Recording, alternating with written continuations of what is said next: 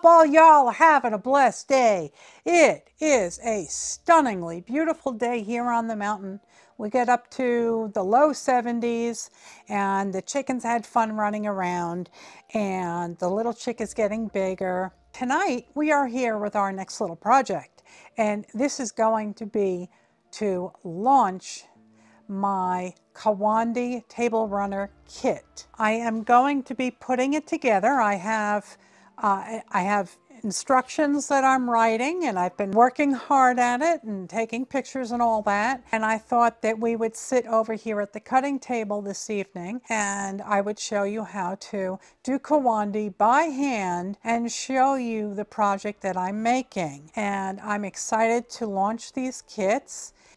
You will get a pile of scraps like this, and the first kit is going to be total scrappy. So anything that I've got, I will cut up, and you'll find all sorts of yummy goodies in your kit. Now I have laid out all the fabric on this top. The table runner is 15 inches by 40 inches. I thought that that was a nice size because I don't have a real big dining room table. So you're going to get a neutral background. This happens to be a batik, and you're going to get approximately 175 grams of fabric. Now it took me about this much to cover this generously, and I overlapped everything, and so I have all of that figured out for you. You're going to get the backing, and you're going to get 175 grams of scraps for you to use, and you will also be getting some embroidery floss because traditional Kawandi is sewn together using embroidery floss. So I will pick out colors that I think will look nice with your scraps. Now Kawandi is meant to be a slow stitching, enjoyable experience. It's not meant to be doing this at a racer's speed. This is supposed to be slow and enjoyable. So to begin with Kawandi, and I'm left-handed, so you might want to start at the other side, the other end. Your piece of backing will be oversized. You need to trim it down to 16 by 41, and then you are going to fold up and iron a 1/2 inch all the way around, 1/2 inch hem, and then you're going to take your piece of batting and you're going to make sure that it fits in here. If it doesn't, you're going to trim it down. You're going to baste it. You don't have to. You can use a spray baste, or you can use just needle and thread, and that's what I did. And if you're working on a flat surface, it's not mandatory that you baste, but because we have batting in the mix, where on the machine-made Kawandi that we did a while ago, that we did not baste anything down because there was no batting. So now that we've got something on the inside here that's going to move around a wee bit, you can either spray baste it or you can just hand baste it. And I just chose to hand baste. You are going to take your first piece and you're going to lay it down like this. I have my seam allowance turned under, and it doesn't matter if it's a little bit more or a little bit less than 1/4 inch. It's no big deal. What you want to do is you want to make sure the edges match. And if your piece is cockeyed and it meets over here, but this piece is going out like this, then just take your edge and pull it under until it matches and until you have a nice square piece in your corner. So you're going to take a length of your embroidery floss, however long you like it to be. You don't want it too long because it will knot on you.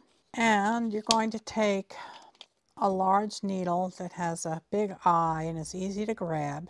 And well, this is what I do. I pinch an edge. Basically, I do this. I put the needle over there like that, and then I pinch it with my finger so it's nice and thin, and then I push the eye down and there, okay? Nice and easy. And we're going to tie a quick little knot here. This is a quilter's knot.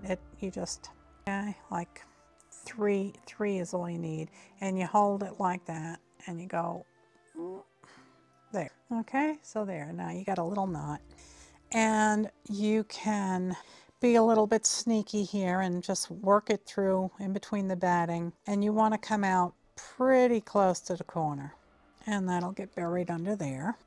And I'm using all 6 strands of embroidery floss. The edges match up real good, and this first round is going to be basically like a top stitch. And I don't have a thimble. I've got them, I don't know where they are. You don't want to go real fast, and you don't want to pull real tight. You're just gonna make, I don't know, 1/4 inch stitches all the way around.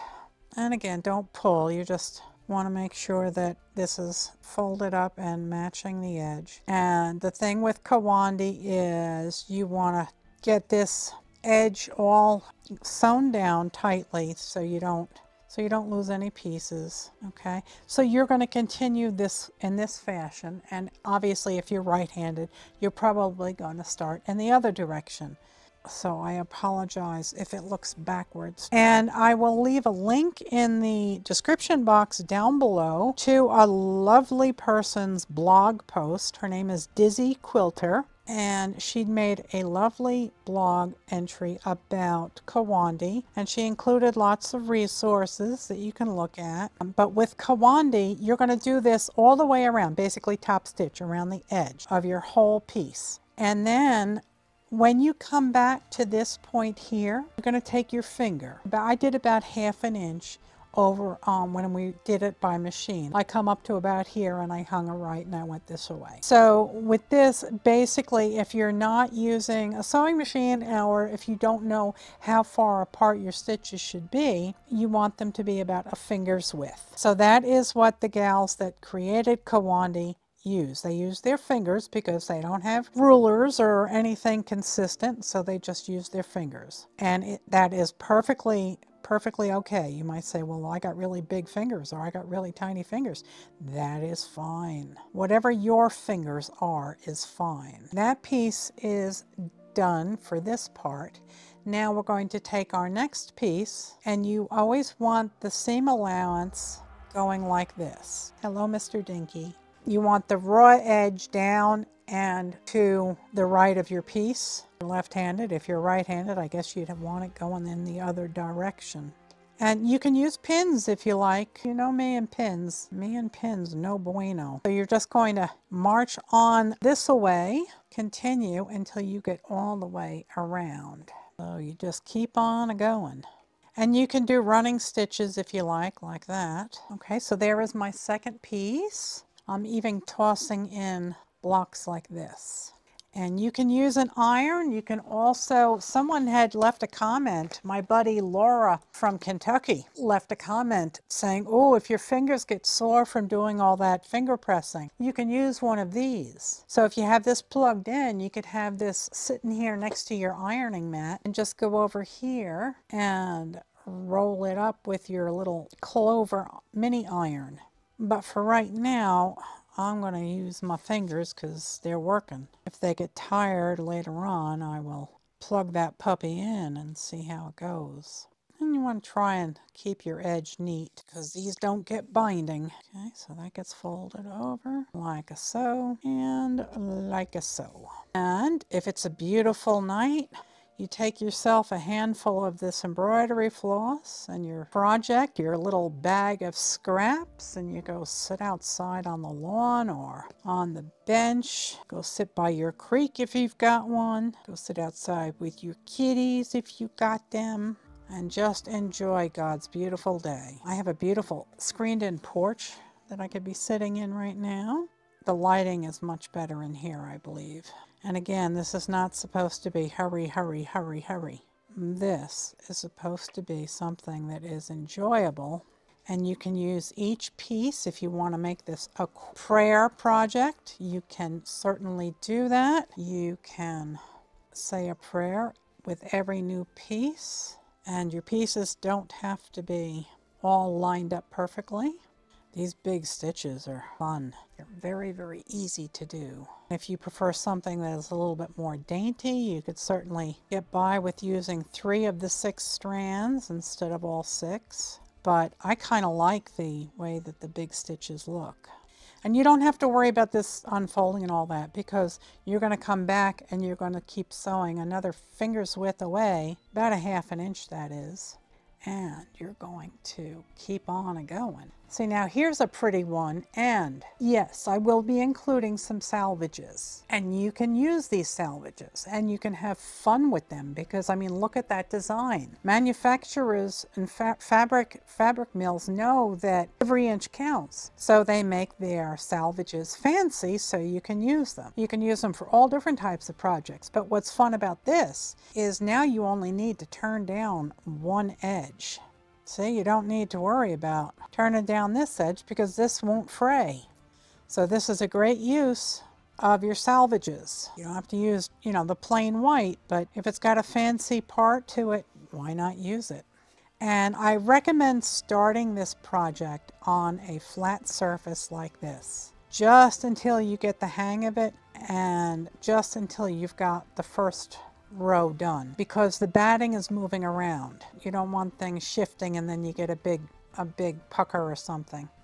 I have some blocks that I didn't use, and again, you can pin these down if you prefer. Now if you've got nails, you won't be able to use a regular thimble, but they do make leather thimbles, and they do make thimbles that are rings that just go around your finger. Unfortunately, the one that just goes around my finger is way too big for my finger and won't stay put. And I can't find my leather ones. But even though I'm taking my time and enjoying the process, this is working up quickly.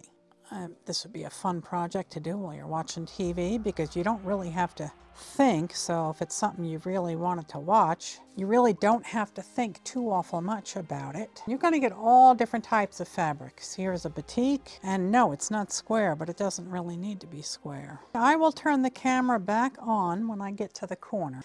All right, I am about to hit the first corner, and you can certainly change out this embroidery floss to a different color anytime you like. I am doing this I'm using up one whole skein and then another and another. I want to see how many skeins it takes to do this, so I know that I have given you enough in your kit. So now when you get to the corner, which is where we are right now, I have folded under an extra side of seam allowance. So I folded it over here, I folded it over here, and then I have folded it over here on this side as well.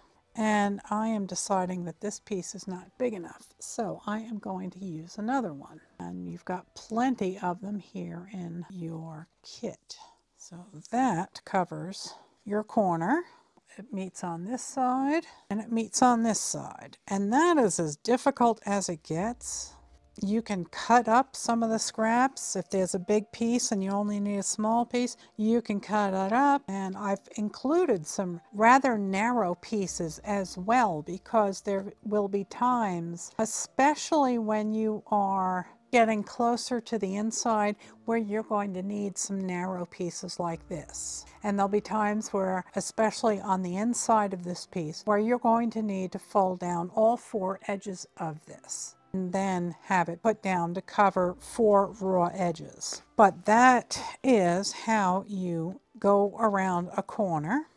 It is a little thick in the corner because you're going over 2, let's see, you're going over 2, 4, 6, 8. You're going through 8 pieces of fabric here. And you can tidy up your corners, make it fit pretty. Now let's turn this around and we are good to go again. And when I had to change thread a little while ago, where was it? You can see I made a knot and I just kind of wove it through the batting and I popped it through the edge. So that's how you can change your thread. I will be making these in different colorways. I'll be doing this. This is total scrap. This is anything goes. If you are a fan of lots and lots of scraps and a very scrappy looking quilt, this is the kit for you. But I will be doing themes. I'll be doing spring, fall, winter, summer, patriotic. I can tell you that I can do Christmassy type colors and Halloweeny type colors, but I don't particularly care for those types of fabric, so I don't have them in my stash. But I have a very, very large stash, and much of it is scrap fabric. If you're curious, I buy scrap bags from the So Yeah Brothers, So Yeah Quilting in Las Vegas. I don't go there obviously, but I do buy their scrap bags when they've got them. And if your fingers do not let you do hand sewing like this, you can machine it. You do not have to do this by hand. You saw me make the first one by machine and it came out just fine. And I can tell you it's a great way to use up your scraps. And if you are in a warm climate, you don't necessarily need to put batting in between this. So if you wanted to make a bed quilt size, you could just use the 2 layers of fabric and that would be plenty warm enough. It'd be nice and light. I would suggest that you look through your scrap bag and look for small pieces and put them aside, and look for unusually large pieces and put them aside. This way, should you need a particular size, you can look for it. But I don't have any real crappy fabric. It's all nice. Like this is Free Spirit, this is Moda, this is, what's her name, Pioneer Woman. All these are high quality fabrics. And even the few solids that are in here, I have used for a couple of my quilts, Waverly solids from Walmart. And there's absolutely nothing wrong with them. They're 100% cotton, they're soft, they're color fast. And if that's all you can afford, that's fine. I'll be having a plaid kit, a flannel kit, patriotic, spring, summer, fall, winter. I don't know what I would do for winter. I don't have that many whites. I usually avoid white fabric because I'm always afraid I'm going to get it dirty. I'm getting close to another corner here, and you only have to overlap them by about 1/4 of an inch. If you've got a nice thin needle, you could do a running stitch with this, but it goes pretty quick. See, I'm already to the point where I need to add another piece to another corner here. So again, for the corner, we're going to be folding down and finger pressing or ironing down 3 sides, unless one of them has a selvage. And then you only need to do salvage side and 2 more. And if you fold it up and you realize it's not going to be big enough, pick another piece. There are no one's telling you got to use that piece right there. Let's see, that fits. That fits mucho bueno. Okay, so there is another corner. But being that the stitches are larger and so much of this is, you know, you're just working with whatever piece comes up next, you don't have to worry about being extremely precise. If you want to use this piece here and this piece ends over here, you can overlap them. No one's gonna know. And you can always toss in some of your own scraps. Okay, so there was another corner. And if you would like to use this for a buffet, I would either add another piece of batting or use some Thinsulate. You can buy that stuff to make bowl cozies and pot holders and all of that stuff. I don't have any of it, and I'm not going to be using this for a table runner. I might just hang it on the wall, or I may put this up on my shop for sale. Who knows where it'll end up. I can tell you this is working up quickly, so it doesn't take long, and I like the process. It's relaxing, and again, each piece is another prayer for someone. I think this would be a fine way to talk to God. We are back from whence we started. And again, I have another piece here that has been folded over on 3 sides. And to make sure that that stays straight, that we cover both pieces, like so. Now let's see if I can speed up. This is what I always do. I try and speed up to get to the end of the row before I run out of thread. I do that when I'm knitting, when I'm crocheting. Will it last until I reach the edge? At this point, you want to hang a sharp left and go this way. So at a finger's width, I mean, you can use your itty bitty finger if you prefer, but whatever finger you feel like grabbing, that's the one you're looking for. So I am actually going to make 1 short stitch here, and now I've got to add a new piece of thread. And at this point, what I will do is I will go underneath here, and I'm just going to weave it in and out of the batting a few times. This is not going to be a real high tension piece. That's plenty of a knot. Another one, and we're going to snake underneath here, just like we did before, until we get to the corner. And now I'm shooting for about 1/2 inch, a centimeter, 1/2 inch, finger thickness. Doesn't have to be perfect. And now we don't have to add any more pieces yet. We can just zoom running stitch along the edge. And now it gets much easier because you're not dealing with all that seam allowance. You don't have to worry about adding any more pieces until you get to about a 1/2 inch. I would do one more row of stitches and then I'd add my next piece down here. There's also a similar technique that's a Japanese technique called boro, and that is very much like Kawandi, but what you're doing is you're laying down your fabric and your batting, and you're just laying pieces on, and you're doing it raw edge. And instead of doing a straight running stitch, you are doing sashiko stitches on it. Okay, I wanted to come back and show you what to do if you run into a problem like this. I have a bit of a gaposis here.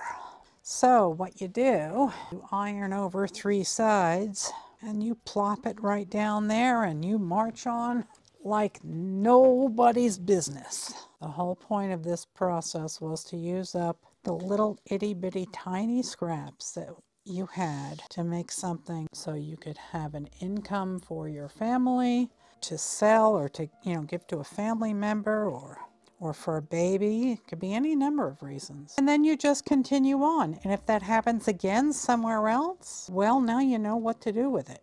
Like I have a real skinny piece over here. That's not a problem. This will cover it, but if it didn't, you would just put another piece on top and no one will know. I am coming around with my 3rd round and I've changed to a different color thread. And now I need another piece. Again, the right side, or if you're right-handed, you're going to be going in the other direction. I would assume this would be your leading edge and that would be folded under 1/4 inch. But I'm left-handed, so I'm going backwards. I've got this edge and this edge folded over. Now I could choose to do this one right here and put a little patch here. So there are no rules here. So you could put that piece there if you want, and then you could keep on going. Move this one over a touch and cut this one so it's under this one.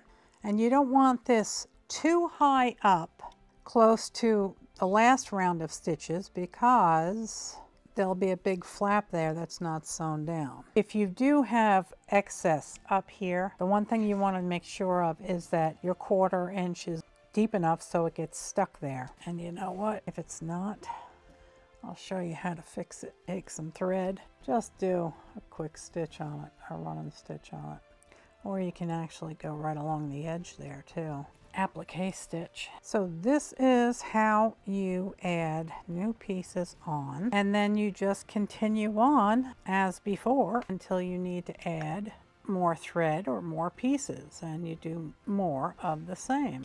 Okay, we are nearing the end here, and I wanted to show you where I was. And when you get into the middle, it's going to be a bit of a puzzle. And now this I had an old scrap piece of batting that I put in here, and it was stretching out on me and I had a lot of excess. I just cut out the batting like this. I picked up the excess and I snipped it off close, and then as you're getting in here, you'll just pull these together like this while you're sewing. I have folded things over. Now I have a raw edge here. This is not a raw edge, but I have some raw edges here. So what I'll do is I will put a patch that has the seam allowance turned down all the way around the piece and sit it on here, and then this section will be done. And then you move on, and you just continue with your sewing around and around and around. And as you near the edges of pieces, you stop and you put another piece down on top of it. Now in this section here, I could probably easily get a big patch to fit in here and cover all the edges, but I'm not sure if I want to do that yet. You can see that we are inching closer and closer to the center here, and I'm making sure that all the pieces, their seams folded under. Then I'm going right here across to about here and then this away. So I'm just making sure that there's going to be enough space left in these pieces for me to fold them under or to put another piece over them. Here's another little update. I am right here, and as you can see, I have everything except for this piece here with the seam allowance folded under and pinned, so that as I do my stitching, I'll be catching the edges of all of these and then coming back down here, and I'll have to add another piece to cover this, and it will cover this whole little square here. Okay, we are down to the very last bit here. I have this patch here that's folded down on all four sides except for under here, and then I needed one more little piece that would go over here. So again, I ironed down the seam allowance on all four sides, and I will be going to about here, and then I'll be making a left and I'll be coming down this way, and there'll probably be one more line of stitching that comes right up the middle. So here is the finished piece. I love the way it came out. It's very, very scrappy. It needs to be pressed well, but I love the texture on it. I love the way all the scraps work well together. I love the big stitching. So I hope you enjoyed this video, and I hope that you will go check out the kits that I have available for sale in my shop and give this technique a try. It's so much fun, and it really does bust up your scraps quickly. So I want to thank you so very much for coming along on this project with me. I hope that you have a very, very blessed day, a very blessed week, and I will see you right back here at 70 Acres Studio real soon with our next little project. God bless. Good night, Elizabeth. Good night, John Boy.